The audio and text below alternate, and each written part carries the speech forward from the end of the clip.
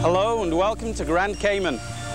I'm Martin Sutton and I've been diving in the waters of the Caribbean for 15 years. And I've also had the pleasure of introducing thousands of divers to the joys of underwater photography. And believe me, these crystal clear waters are the place to do it. Our nearby walls and reefs are abundant with marine life and quite a few fish that love to pose for divers. Over the years, we've developed techniques that enable our divers to return with clear, bright images that dazzle their friends back home. Recently, we began to put our teaching methods onto video so that underwater photo enthusiasts could improve their techniques using our camera of choice, the Nikonos 5. Our first video, Basic Underwater Photography with the Nikonos 5, presented an overview of the Nikonos 5 system and a review of the fundamentals of basic underwater photography. If you haven't seen this tape, we recommend that you view it before you begin your advanced lessons. This is especially important if you're a relatively new underwater photographer. We'll be referring to a lot of technical items that may be confusing without the foundation of fundamentals that we laid on the first video. Our second video, Advanced Underwater Photography Macro and Close-Up, explored the techniques used to capture what many consider to be the most dramatic yet easiest form of underwater photography. On this, our third tape, we'll be discussing wide angle, and we'll introduce you to the equipment needed, review the techniques of wide angle, and go on an underwater photo expedition showing you a step-by-step how-to session shooting the best pictures. During this how-to session, we'll utilize some of my favorite shots taken in the Red Sea, the South Pacific, and the Caribbean. Since many of the wide-angle shots you'll want to get involve other divers in your frame, we'll conclude this program with a special section on working with models underwater.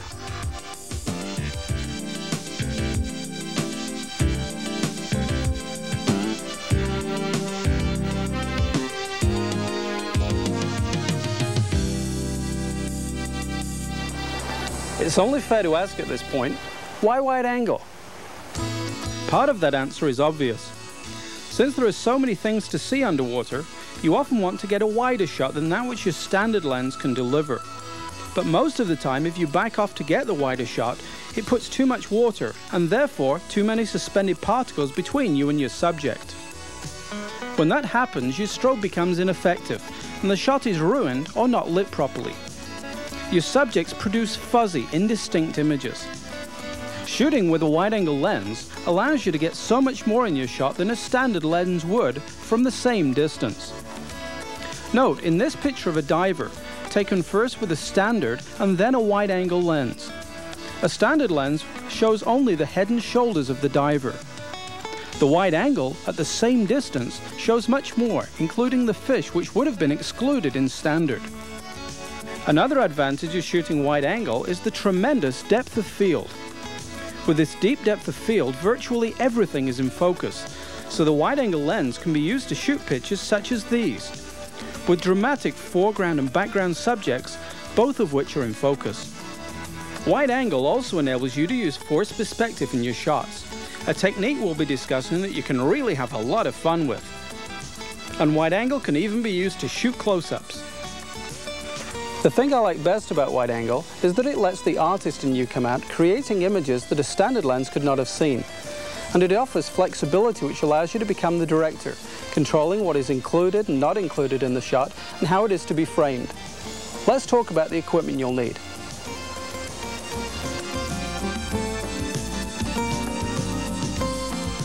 Unlike macro and close-up photography, which require only a modest investment in additional equipment, wide angle requires a bit more of a financial commitment. Wide angle lenses come in several focal lengths, but the two manufactured by Nikon are the most common, so we'll be using those for our discussions. They are the 20mm lens, which is easy to use and excellent for portraits, and the 15mm lens, Nikon's premier underwater lens and the workhorse of professional underwater photographers around the world. Since the Nikonos 5 is not a single lens reflex camera, your existing viewfinder, which is designed for the 35 or 28mm lenses, can't be used to compose images accurately. and will only be used to view the LEDs of the built-in light meter.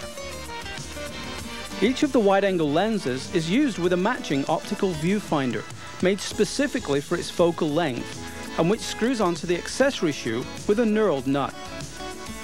If you buy a 20mm wide-angle lens, you'll need a 20mm optical viewfinder. When you take it out of the box for the first time, you'll notice a 28mm mask on the viewfinder. This viewfinder enlarges the viewing area for the 28mm lens. With the mask removed, the viewfinder is designed for the 20mm. If you bought a 15mm lens, you'd need a matching 15mm optical viewfinder. Both of these viewfinders are clearly marked for easy identification. Since these lenses and viewfinders are corrected for underwater use, don't be surprised if you look through them out of the water and the images appear to be blurry. They're not broken. The first time you look through them underwater, you'll see clearly. The front elements of both lenses are domed front optical elements, which correct wide-angle lenses for use underwater and make them easily identifiable as wide-angle lenses. When you begin to work with your wide-angle lens, you'll find the 15mm and the 20mm have a much greater angle of view than you used to with the 35mm lens at the same camera-to-subject distance. The 35mm lens has an angle of view of 43 degrees, or about what you see on land with your eyes. The 20mm has a greatly increased angle of view of 78 degrees, almost double that of the 35mm lens. The 15mm has an angle of view of an extraordinary 94 degrees. Another obvious difference you'll notice, not only between your 28 or 35 and the wide angles, but even between the wide angles themselves, is the placement of the focus indicators and the f-stop indicators. You're used to seeing both of these indicators by looking into the face of the lens. On the 20mm, the indicators for both f-stop and distance are on the controller arms. If you mount the lens in the standard way, as we turn the arm on the right side, you'll see the f-stop markings roll past the indicator etching. As you turn the arm on the left side, you'll see the focus distances roll past the indicator etching. The 20mm will focus down to a minimum distance of 1.3 feet. You'll also notice that the f-stops are color-coded. For example, f5.6 is orange, f8 is white, and f11 is red. These colors correspond with the etchings on the focus distance dial and indicate the depth of field. As we can see in this example, if our iris is set to f5.6 and the distance set to 3 feet, the corresponding orange etchings on the focus dial indicate depth of field from 2 to 5 feet. At the same distance of 3 feet, with the f-stop set to f11, the red etchings, the depth of field will be from 1.6 feet to infinity. The widest aperture on the 20mm is f2.8. This Nikon 20mm is an excellent wide-angle lens which will enable you to duplicate many of the pictures we've already shown you. But perhaps the Rolls-Royce of the wide-angle line is the 15mm, a lens which yields superb pictures of astounding sharpness. The 15mm is a little bit larger than the 20, again with a domed port and a matching viewfinder. The control dials for both the focus and f-stop are located on the same side of the lens, whilst the indicators are found under a glass port on the barrel. The indicator mark is a tiny black line, which many people find hard to see. We recommend that you place 2 pieces of waterproof tape on either side of the glass port and draw 2 black arrows to help you determine your correct focus and f-stop positions. Notice that the 15mm will focus down to a minimum distance of 9 inches, so it's great for wide-angle close-ups. Like the 20mm, your widest aperture is f2.8. The 15mm has tremendous depth of field. For example, if you're shooting at f11 with your focus set to 2 feet, your depth of field extends from 1.1 feet all the way to infinity. It is possible to shoot wider angle pictures than those which the 15 and 20mm can offer, but to do so requires a special housing for your land camera and an extreme wide-angle lens like the 16mm full-frame fisheye, which offers an angle of view of 170 degrees. However, photography with housings like this is a whole different kettle of fish, which we'll explore in a future tape. After you attach your 15mm lens, starting with the silver knob in the vertical position, you'll want to attach your 15mm optical viewfinder. Like the 20mm, the 15mm optical viewfinder slides into the accessory shoe on top of the camera and is held in place by a locking screw. Often, the viewfinders can become loose and slide from the accessory mount. For this reason, some photographers attach a lanyard that will connect the viewfinder to the camera. The viewfinder replicates fairly closely what your lens is seeing. I say fairly closely since whenever you're not looking through a single lens reflex camera, there'll always be a slight parallax problem, especially when you're shooting subjects less than 4 feet away. Part of this parallax problem is corrected by the tilt of the viewfinder. But in both the 20mm and 15mm viewfinders, you should also use the parallax correction markings inside your viewfinder, which indicate the proper framing when shooting subjects less than 4 feet away. The next piece of equipment you'll want to consider is your strobe assembly. We recommend you use either the Nikon SB102 strobe or the SB103 strobe with a strobe diffuser. The diffuser broadens the area of the strobe to better cover the angle of view of your wide-angle lens. If you use a strobe with a narrow beam, the area surrounding your subject will fall off into blueness, as this picture shows. As the name implies, the strobe diffuser also softens the sometimes harsh light of the strobe and improves the color temperature of the light. So even though it's not necessary to use the diffuser if you're using a 102, you may want to use it to give your pictures a slightly warmer look. You may want to secure your diffuser with a short lanyard so as not to lose it. I really like the look the diffuser gives to all my shots, so I leave it on all the time. In fact, I just super glue mine into place. Some photographers graduate to the use of 2 strobes for extremely even corner-to-corner illumination of their pictures.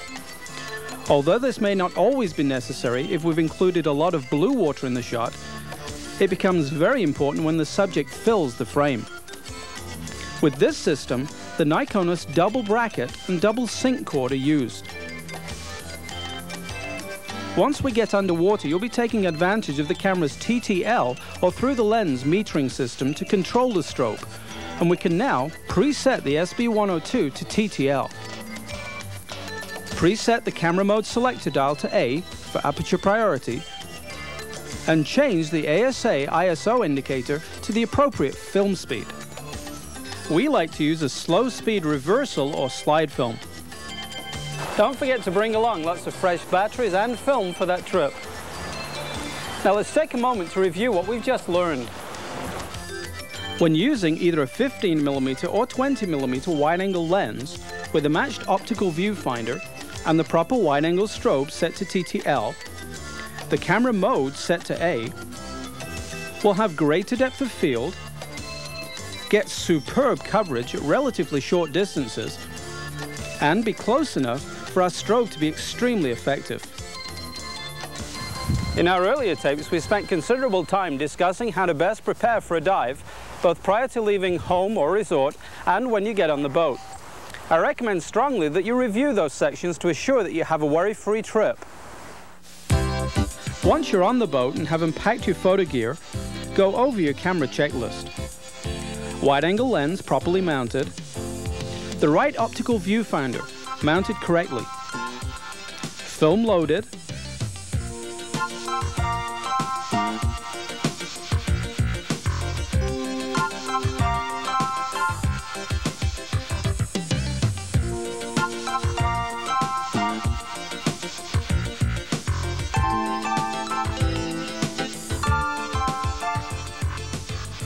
correct ISO ASA indicated, camera mode set to A, strobe set to TTL, and strobe aimed correctly.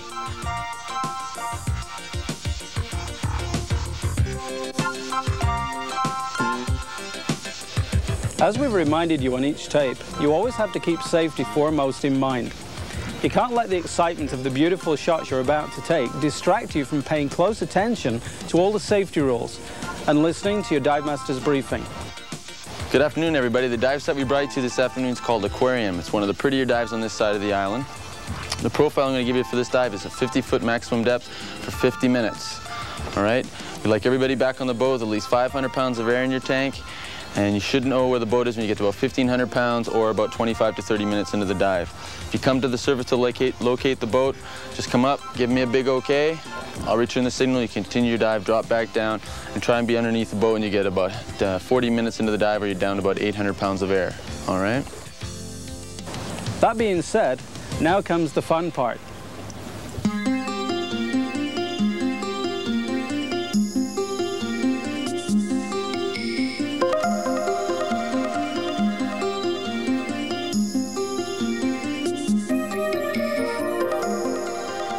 At the bottom of the anchor line, go over your camera check one more time. As you leave the anchor line, it's a good idea to reflect on the responsibility that you have to the beautiful environment that you've just entered. Relatively few people will ever experience firsthand what you are about to. In exchange for this very special privilege, you must make every effort not to damage the delicate and fragile world you are visiting. Good diving etiquette and responsible environmental behavior dictate that you practice approved photo buoyancy control. These simple common sense measures include fin control to prevent turbulence and damage near the reef. Avoid touching live coral using only one hand or preferably one finger for balance. These simple measures can go a long way towards protecting our reefs without cramping your style as a diver or photographer.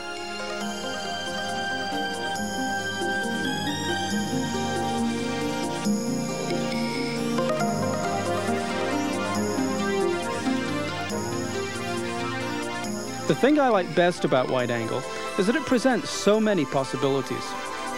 With standard lenses, your composition was limited.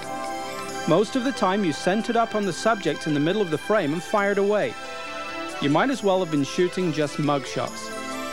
But with wide angle, you're much more in control and able to manipulate both the lens and the subject matter to render images which are a creative distortion of real life, sometimes almost surrealistic. You're also able to better direct the viewer's eye to where you want it to go by careful, selective composition. And because of the enormous depth of field, you're able to stack up your shots with 2, 3, even 4 layers of subject matter. When you pick up your camera underwater and look through the wide-angle optical viewfinder for the first time, you're able to see the lens and viewfinder work as they were designed to, underwater. Look through your viewfinder and practice composing shots before you start to shoot. You're going to notice that your frame area is a lot bigger than that which you've seen before, and it takes some getting used to. So when you do start to shoot, you're going to want to remember to fill up the frame with subject matter. And check all of the corners of the frame to make sure that you're excluding and including exactly what you want to. You may decide to hand-hold your strobe underwater, allowing you to produce different moods by changing the lighting angle. But be sure you don't hold it too close to the frame edge or you'll get flare, or you may even see the strobe in the shot on the 15mm lens. Don't shoot until your composition is set. Another one of the first things you'll notice as you look through the optical viewfinder is that the wide-angle lens distorts reality. Subjects in the foreground appear disproportionately larger than they appear to the naked eye, and subjects in the background appear disproportionately smaller than they appear in real life. This phenomenon is inherent in wide-angle lenses, and you don't have to be underwater to observe it.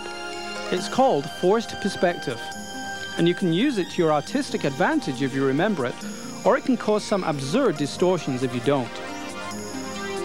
In this shot, the perspective looks rather normal, Both stingray and diver seem in proportion. But watch what happens when the diver's hand moves towards the wide-angle lens. It becomes disproportionately larger. Another way you can use this forced perspective to your advantage is to distort true-life scale to add emphasis. Here we see a Napoleon wrasse from the Red Sea. The size of the fish is made larger by placing it in the foreground. The divers in the background are made disproportionately smaller, thereby making the fish look even bigger. The same thing is done with this diver portrait in Cayman. We place the tube sponge closer and the diver further away. Because viewers have a good idea of the size or scale of a human, placing a diver in wide-angle shots like these leads the viewer to compare the size of the primary subject to the diver and draw the conclusion that the primary subject is enormous. This partly explains why you see so many divers in wide-angle shots, a concept we'll mention again in just a moment. As we look at these shots closely, we see some other dynamics occurring. One thing you'll notice is that the diver is making eye contact with the subject and not with the camera. Our eye is initially drawn to the primary subject. We then look to the secondary subject, the diver. Her eye contact then draws us back to the primary subject, just as it should. Too many times an interesting shot is made pedestrian when the diver is caught looking at the camera. This eye contact is extremely important, and we'll be talking about it again in just a few minutes. Another principle we need to bear in mind is a rule of composition that dates back to the earliest works of art. It's called the rule of thirds. When using the 35mm normal lens, we simply centered up and clicked. But now we want to try something different. With the rule of thirds in our mind's eye, we want to divide the frame into thirds, first horizontally and then vertically. Think of it as a tic-tac-toe board. With a tic-tac-toe board in mind, you want to first place your primary subject in one of the 4 spots where the lines intersect. Usually, photographers will use one of the 2 bottom intersections. Then, using a diagonal line, situate your secondary subject in the opposite corner of your primary subject. This produces an elegant diagonal flow, carrying the viewer's attention through the picture. Though this rule is the best way to lay out your shots, slight adaptations to it can also be successful. In this shot, there is no secondary subject along the diagonal, but the implied motion of the diver along the anchor line which leads to that point creates the rule of thirds. Here, the normal positions are reversed, but the rules still apply, and the shot still works according to the rule of thirds.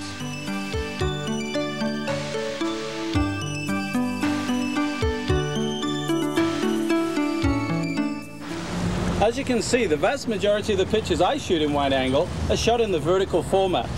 This will become critically important, as you'll see in a moment. So you'll want to consider shooting the majority of your underwater wide angle shots in the vertical format with a strobe on top. Okay, let's try some portraits. At the end of this tape, we're going to have a special section on working with underwater models. But for now, let's talk about the more technical aspects of shooting underwater portraits. With underwater portraits, you'll want to accurately render the colors and details of the wetsuit, mask and other equipment and be able to distinguish the features of the diver. So you must place the diver no more than 5 feet away from the lens. Begin by placing the primary subject almost within touching distance and at one of the intersecting points of our rule of thirds. Place the diver behind the primary subject. 3 to 4 feet is best. This way the strobe is close enough to render the colors of both primary and secondary subject accurately. With your wide-angle lens, 3 to 4 feet is far enough away to get more than just a waist-up portrait. Have your model make eye contact with the primary subject and not with the camera. Our intention is to lead the viewer around the picture. We begin by drawing them to the primary subject, and next their eyes travel to the diver, who, by looking back at the primary subject, keeps the viewer involved in the picture.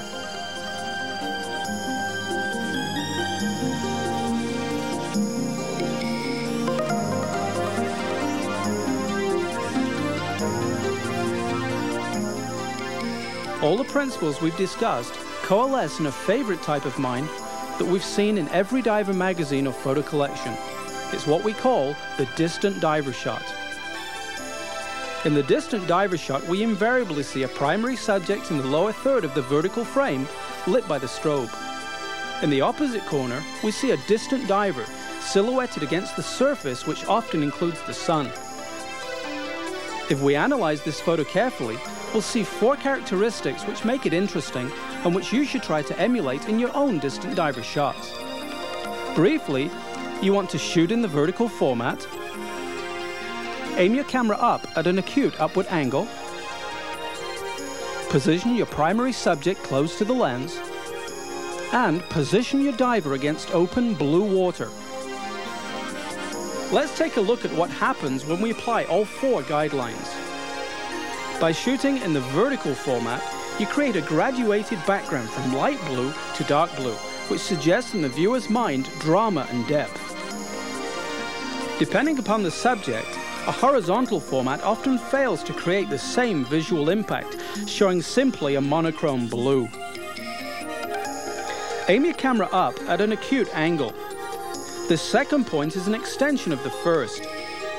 By aiming at an acute angle, you're able to incorporate all shades of blue, from very, very light to a dark blue.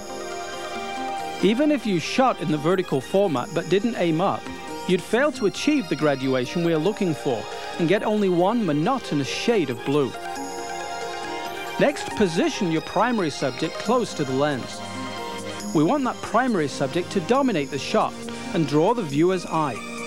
We do this by placing it close to the lens and using forced perspective to enlarge the size of the primary subject, allowing it to dominate the picture.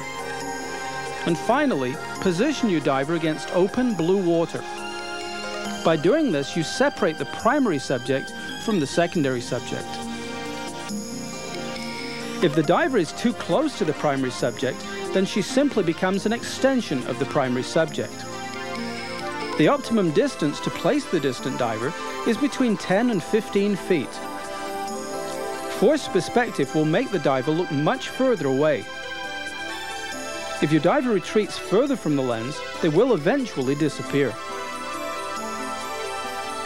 If your dive buddy is camera shy, you may want to follow the guidelines of the distant diver shot, but instead substitute your dive boat or perhaps a school of fish. For added excitement, you may decide to have your model carry a handheld slave strobe or video light. This will simulate a flashlight and add an extra point of interest to the picture. A regular underwater flashlight would usually not be strong enough to be picked up on the film. Pictures with a distant diver almost always elicit emotion from your audience. Some comment on the staggering beauty, some on the eerie quality they convey. With wide angle, once you know the principles of a distant diver, you're only limited by your imagination.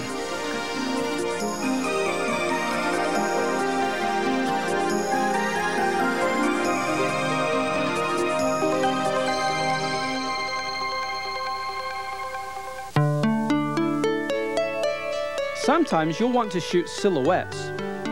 Silhouettes, by definition, are available light pictures, so we begin by turning off the strobe. Since you're not using your strobe now, you're not locked in to 1/90th of a second or slower.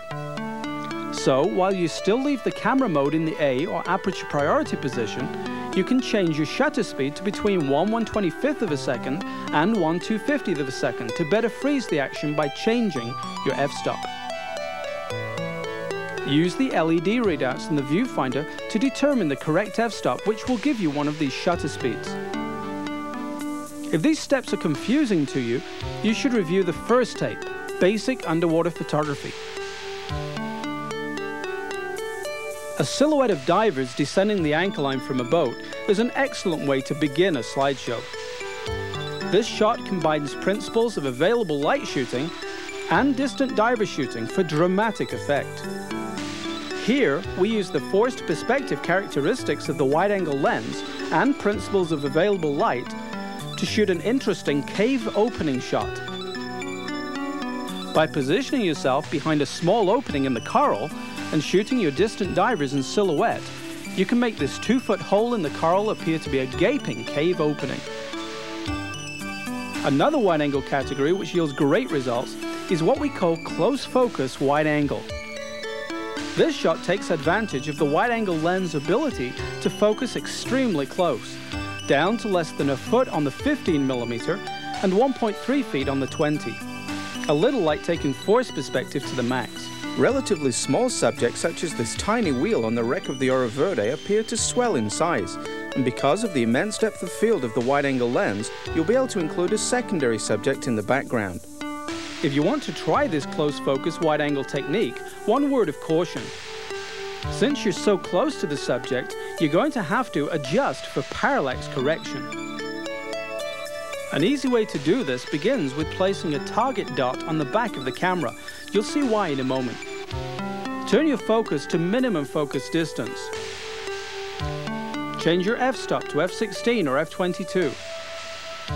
Aim your strobe for the closer distance. Move very close to your primary subject.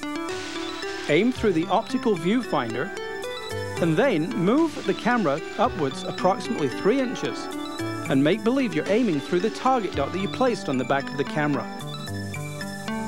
If you're shooting in the vertical format, the principles will remain the same, but remember to make sure that the strobe is on the top. This is not the most precise type of photography, and it's best to shoot several exposures to ensure proper composition. One of my favorite close-focus wide-angle shots was taken in the Red Sea. 2 small clownfish nestled within the tentacles of an anemone. By moving the camera close to the anemone, the clownfish were exaggerated in size and made to dominate the picture. Though these fish were only perhaps 1 or 2 inches in length, forced perspective makes them appear much larger. The great depth of field allows the background reef and fish to still appear in focus, though again, because of forced perspective, they appear very small. Another excellent opportunity for close focus was a school of squirrelfish found on one of the shallow reefs of Grand Cayman. The fish closest to the camera, only inches away, look huge, while others in the background look a fraction of the size, even though they are only a few inches farther away. To shoot this picture, we again set the lens to minimum focus distance and to f16, allowing the camera's TTL circuitry to control the strobe.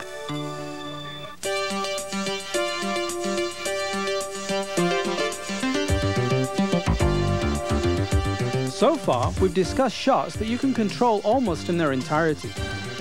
But there will be some situations where controlling the action is impossible. A good example of this is in Stingray City in Grand Cayman's North Sound. Hi, welcome to Stingray City.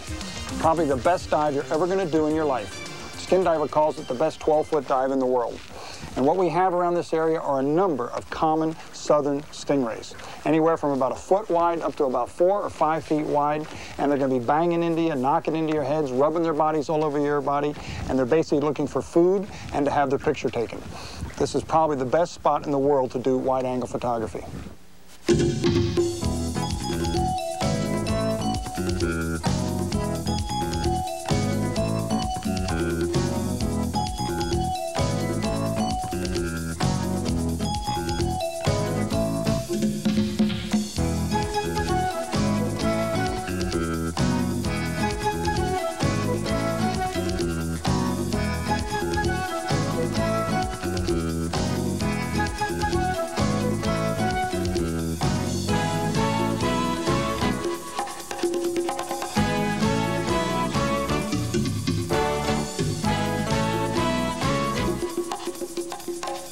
The action here is fast and furious, and you really have no control over the subject matter as these beautiful animals glide past you in search of a free meal.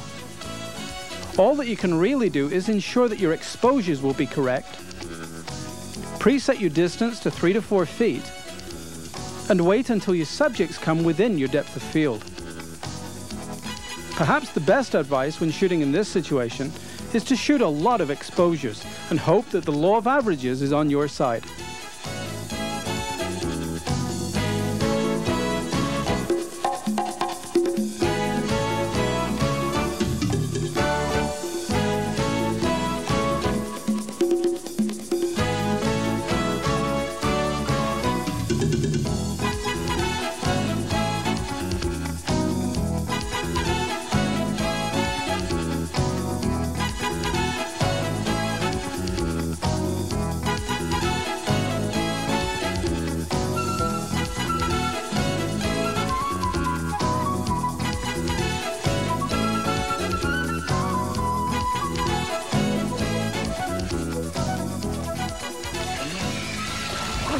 how you doing? Boy, that was great. How'd you enjoy it? Very nice? Oh, that was great. I couldn't believe all those stingrays. They were really everywhere. The best 12-foot dive in the world.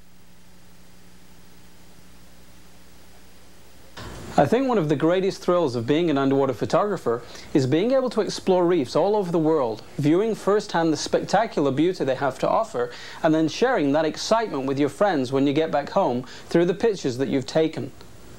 In the last few years, I've had the opportunity to travel to many places, seeing and photographing sites only a lucky few will ever see. In many of these locations, I was only able to capture the magnificence of the seascape through the very talents of the wide-angle lens. Here are a few of my favorite wide-angle shots from places that I've visited.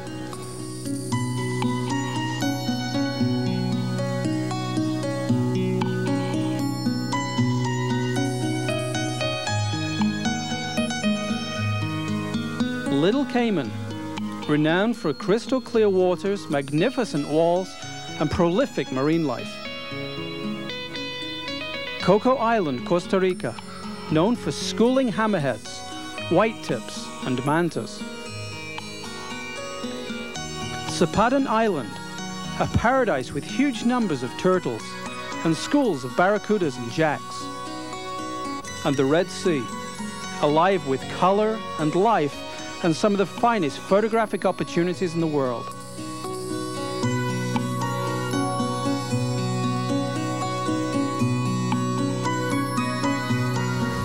All great artists select from a vast array of brushes and palettes to create their masterpieces.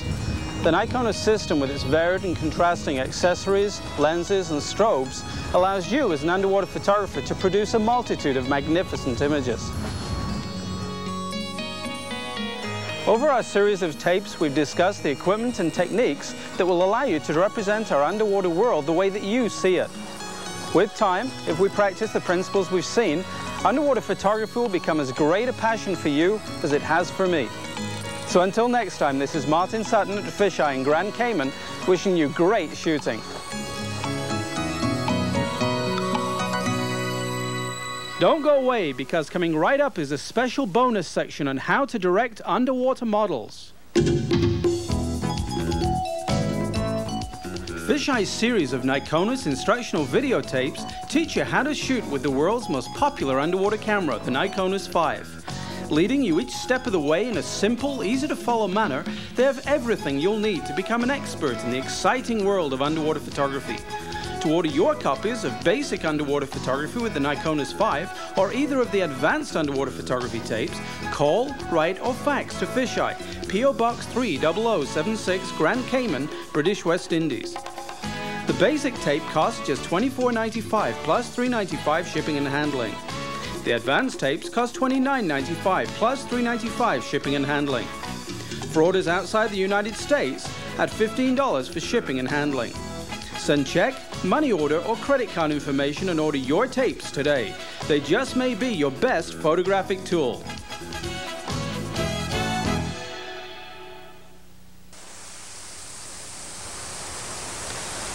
As you've seen in our series of tapes, the use of a model is often a vital and integral part of the shot, whether it be one of the modeling portraits or one of the distant diver shots we've just seen. Working with models is not easy. It requires practice and patience. But by following a few pointers, we believe we can make that task easier.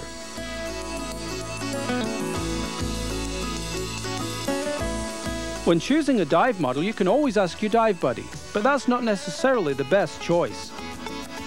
It's usually better to work with the same person all the time, however. That's why many times the dive model will be a husband or wife. It's not by accident that many of the world's great underwater photographers are part of a team, using the same trusted model over and over again. When choosing a model, their ability to be a comfortable diver will often make or break your shot. Buoyancy control is just as important for the model as it is for the photographer, and for this reason, a novice diver is probably not the best choice for the shoot, no matter how enthusiastic. In the best of all worlds, you'd choose someone who's petite. Water magnifies. Things look bigger underwater. and a petite diver will tend to look normal in size. As much as your budget allows, you should try to make your model color coordinated. Begin with their wetsuit or dive skin. You are no longer limited to the drab blacks of previous days. Today's equipment has bright colors and looks sleek with elegant stripes to accentuate body proportions in a variety of colors. I love the colors in this one. That'll look great underwater. We just have to find masks and fins to go with it. Oh, this is perfect. I think that's even your size. Let's take it. Okay. What about this one? Well, the pinks won't really match with that one, but this one would be a lot better. Oh, yeah. Many manufacturers now produce equipment in smaller sizes, proportioned even for the petite lady. One of the most important pieces of equipment is the face mask. Many shots, including divers, concentrate on eye contact between diver and primary subject. Most new masks, made from silicone, allow strobe light to penetrate through the mask skirt, allowing the photographer to light the model's face. Never use a black rubber mask on your model.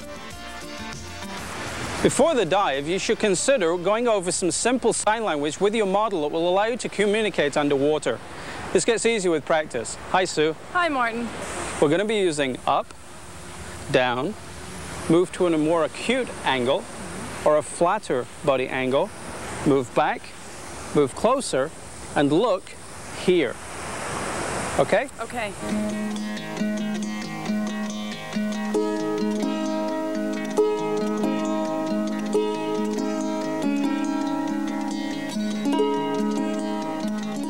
Underwater, your model's features will tend to disappear unless they are highlighted using waterproof makeup. Your model should start with a good foundation makeup in a color that will flatter her features.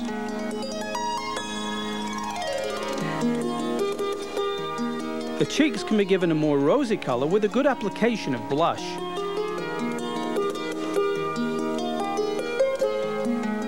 The eyes will be behind the mask and must be accentuated. Begin by outlining the eyes with eyeliner to add emphasis. Coloring the eyes with eyeshadow in a color that will complement the color of the wardrobe will make the eyes stand out even further.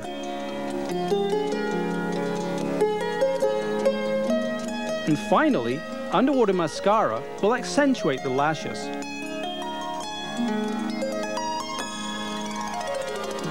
A quick check and we're ready to dive. Prior to leaving for the dive, you want to discuss the type of shots you're hoping to take with your model in as much detail as possible.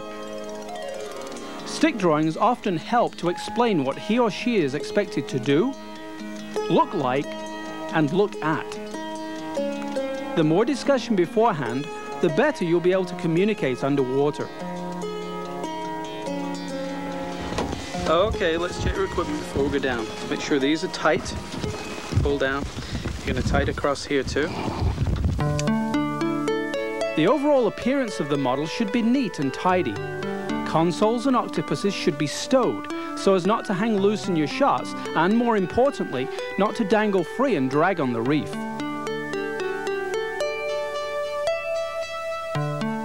Never forget that safety is our most important consideration. Although our model is posing for our shots, he or she should still be first a diver, able to help his or her buddy in problem situations and able to react themselves to problems. It may be perhaps most important that no shot is worth destroying the reef for. Both you and your model should attempt to practice photo buoyancy control.